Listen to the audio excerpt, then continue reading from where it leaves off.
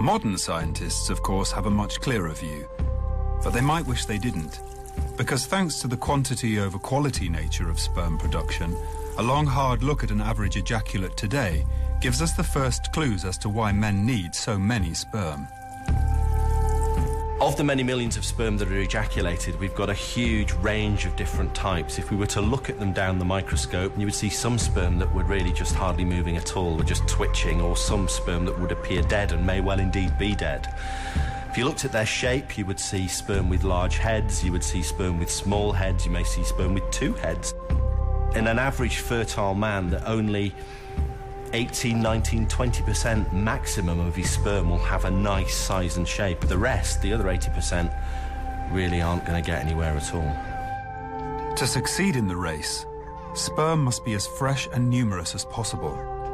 Any old ones won't make it past the starting blocks, and as they decay, they will release substances that can actually harm younger sperm. What is inappropriate is the fact that the man may be denied by his wife from ejaculating for 3 weeks prior to the fertile window in this bizarre thought that they're going to be super sperm and huge numbers of them. That would be the wrong thing to do. So, is the right thing to do to ejaculate as often as possible? Apparently not. If a man is ejaculating too frequently, then the sperm production process and the sperm stores simply won't contain enough sperm. So, just how regularly should a couple have sex to make sure his sperm are match fit? If a couple is having intercourse every out the month, then they will hit the fertile window at some point, and their probability of conception is probably as good as it could be. Now, ready or not, Glenn's sperm begin their quest for conception in the vagina. Their objective: to find the entrance to the cervix, high above them, at the vagina's farthest reaches.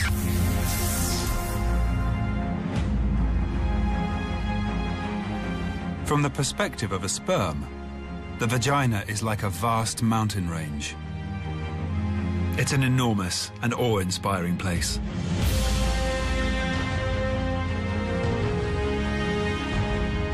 "5 miles deep and 2 miles wide, flanked with vast vaginal walls up to 1 mile high.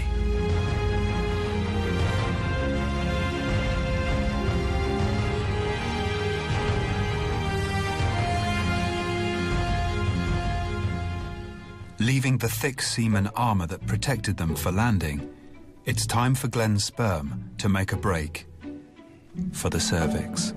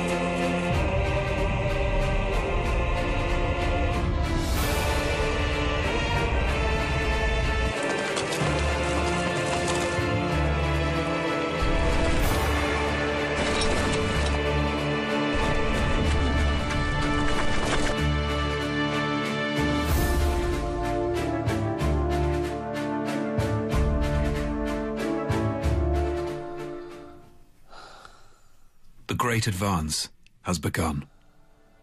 But it's not just the epic terrain in the vagina, or even their own physical failings that now pose a mortal threat to sperm. Everything in the vagina is working against sperm's survival. There's only a matter of minutes between sperm's arrival and potential death. Sperm face attack from every angle. The use of intimate lubricants and even saliva here can render a sperm lifeless in minutes.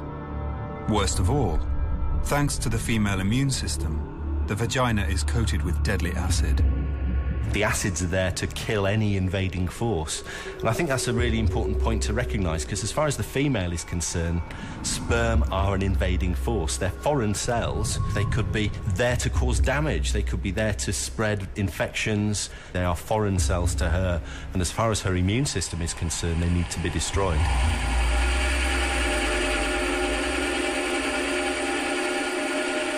Within 30 minutes of entering a vagina, over 99% of sperm will be dead or dying.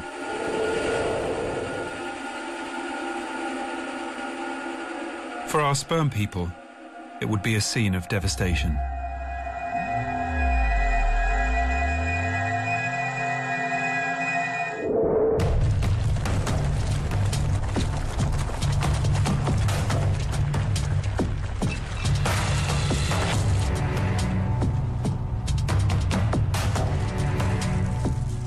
A few million survivors press on into the dark side of the vagina.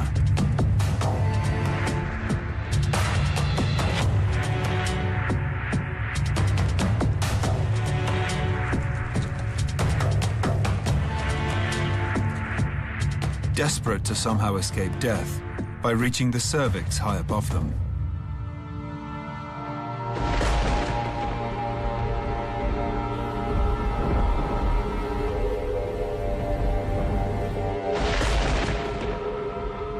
But the entrance is out of reach. Now, to avoid total annihilation, Emily's body needs to come to the rescue. Emily is approaching ovulation, a process that causes estrogen to surge through her body, softening the hard mucus that usually seals her cervix for the rest of the month from anything nasty.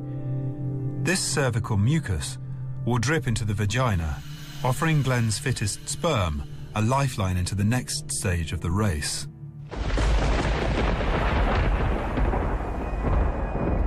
Back in our sperm people-sized world, what would this lifeline compare to?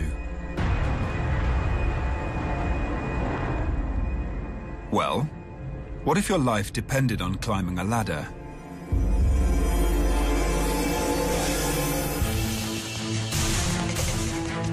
A ladder stretching over a mile into the sky.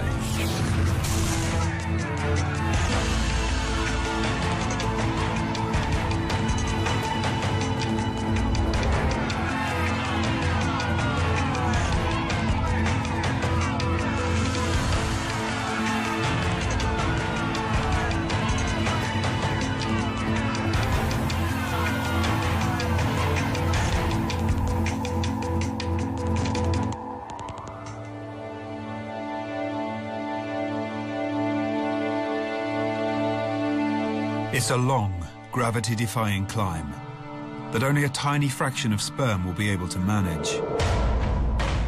For the 60,000 or so that do, it's out of the frying pan and into the fire. Now, they must endure stage 2 of their quest, the cervix. The objective here, to push 4 centimeters to the other side and reach the wide-open space of the uterus.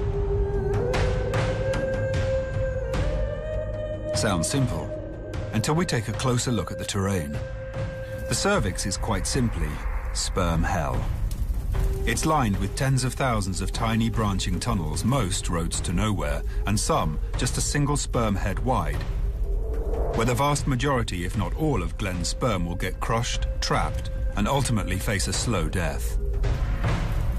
Nature does have a selection process in the cervix. It is selecting sperm that are well made. It would be a bit like me, dressed as a sperm, trying to climb a staircase that's a kilometre high. I'm defying gravity, I'm going against the flow, and when I get to the top I find that I've gone down the wrong staircase and I should have gone down another one. Our sperm must fight their way, crushed amongst thousands of others, up through a twisted, nightmarish urban environment.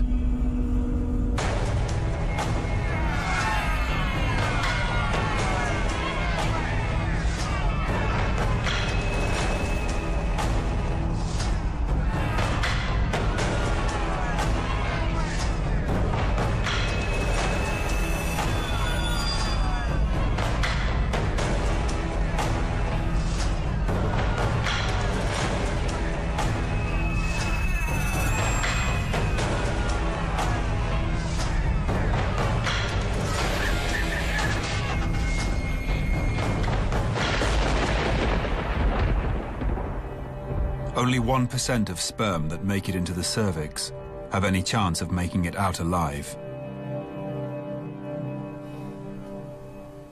But could the performance of Glenn's sperm be affected by his performance between the sheets?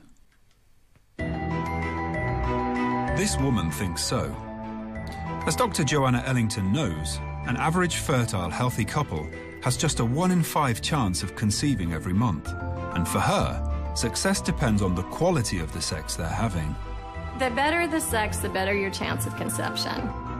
One of the things that a lot of men don't realize is that the more excited they are, the further back in the testicle they're going to draw on reserves. So if you have what I like to call gourmet sex, where you really spend time and you really make it fun for both partners, that is going to make the man more excited, more stimulated, and he's going to ejaculate more sperm, and they're healthier sperm.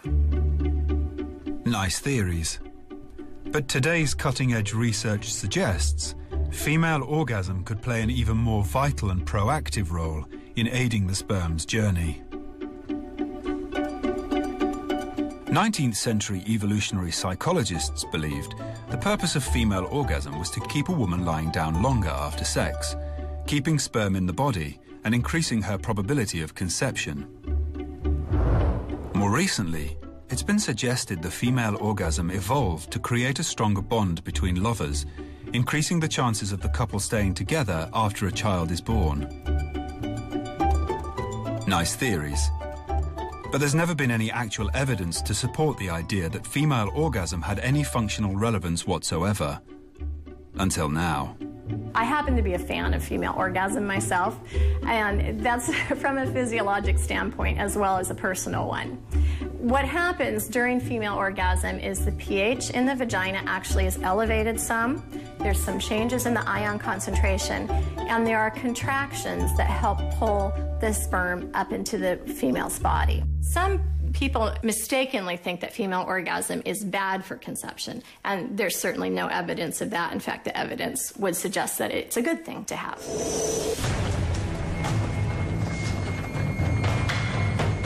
Luckily for Glenn, 3,000 of his sperm are both fully fit and managed to avoid getting lost.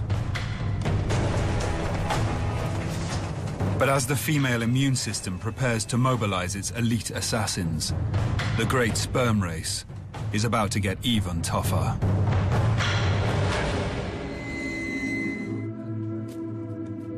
Inside an unsuspecting woman, the great sperm race is underway.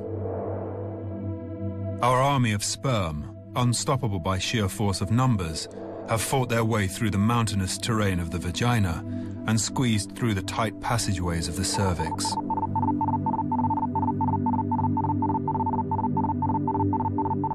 Getting this far has cost many lives. Now, just 3,000 sperm remain. Entering the uterus would be quite a sight.